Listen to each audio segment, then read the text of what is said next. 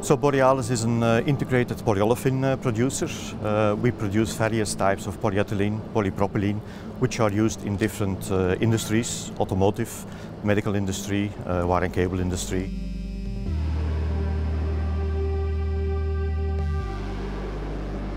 For this specific 5G proof of concept, we've chosen to connect one of our online analyzers, which is used in the process to detect defects in the production stream, to connect that to our data storage, which is in the Azure Cloud Environment. The data coming from this analyzer we further process in an AI module, which is also running in the cloud, and this to support the quality control process.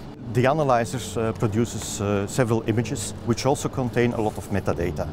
That is then further transferred to the QC laboratory using a fixed IT infrastructure.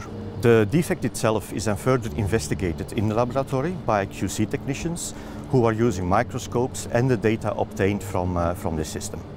It always requires a project to do installations on new cabling infrastructure. If you have the 5G available, you can relocate an equipment and immediately again connect to the same network.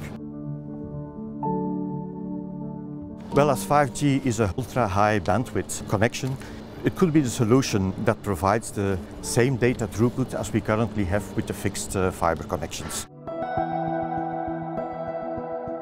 At this point, we want to assess how 5G can be a secure way to transfer data from our OT networks to the cloud.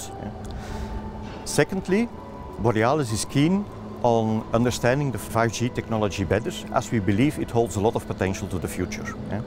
It was also a great experience for Borealis to join this initiative, as we came out with a lot of new ideas, but also quite some challenges that further need to be investigated towards the future.